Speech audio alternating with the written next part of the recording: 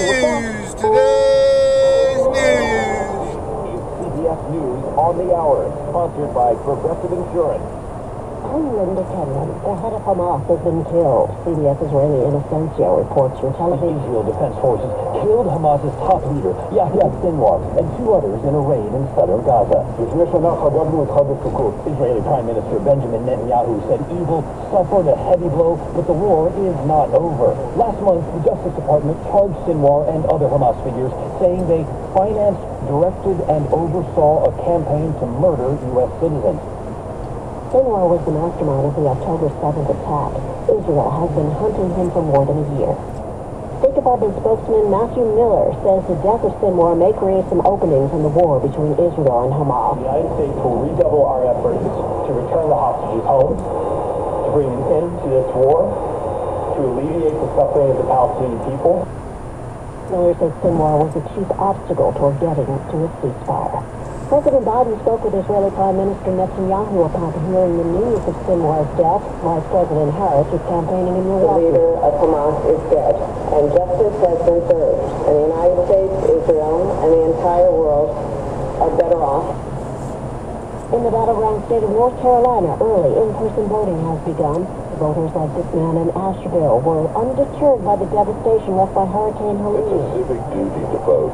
We've got to start taking it more seriously than we have in the past. All but a handful of 80 early voting sites in 25 western counties are open following Hurricane Helene.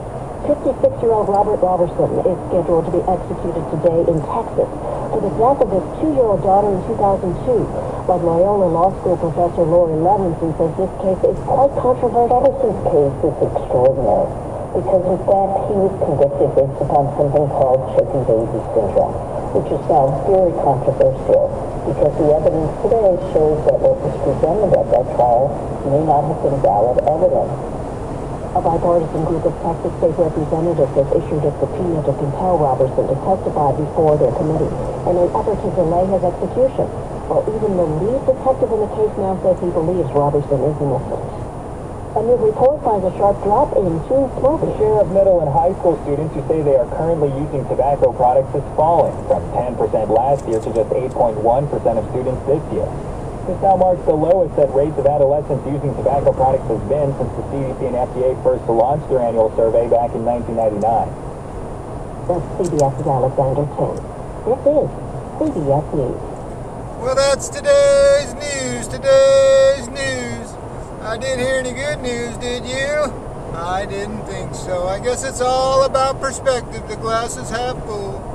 Well, as always, I'd like to thank you again for coming along with me on these Dash Cam News adventures. You know the drill. Peace, love, and all that hippie jazz. Bye-bye, everybody. It's 72 degrees in Rodeo, California.